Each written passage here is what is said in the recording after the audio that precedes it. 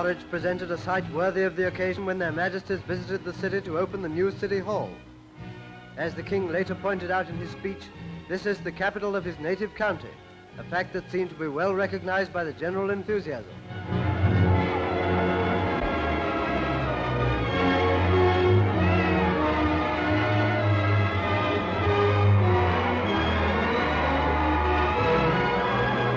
Their Majesties, of course, found time for a cheery word and a handshake with many ex-servicemen.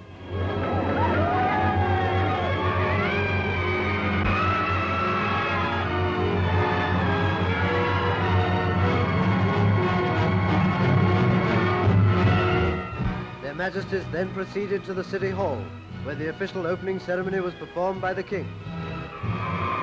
The Queen and I have been deeply touched by the warmth of the welcome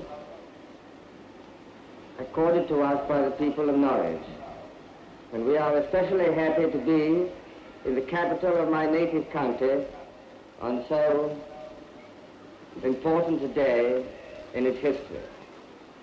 I congratulate you on the completion of this fine building, and I trust that it will prove the center of an administration which will play a large part in bringing health and happiness to the people of Norwich.